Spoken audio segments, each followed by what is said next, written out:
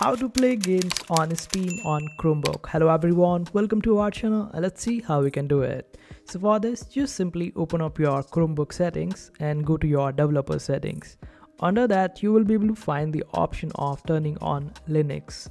Just simply turn on Linux, and after it is turned on, just go to your Chrome on Chromebook and go to the Chrome flags. And in Chrome flags, you will be able to search for GPU support. Now enable this option, and after that search for pointer lock. Now enable this option as well, and after enabling these two options, just simply reboot your Chromebook. After rebooting, just open up terminal, and I will be providing a code in the description.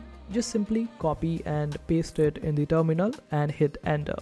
This way you would be able to get Steam on your Chromebook, and after it is complete, just reboot your Chromebook again, and after that open up terminal. This time on terminal type Steam and hit enter. This way you would be able to enter in Steam, and this way you would be able to play Steam games, and that's how you do it.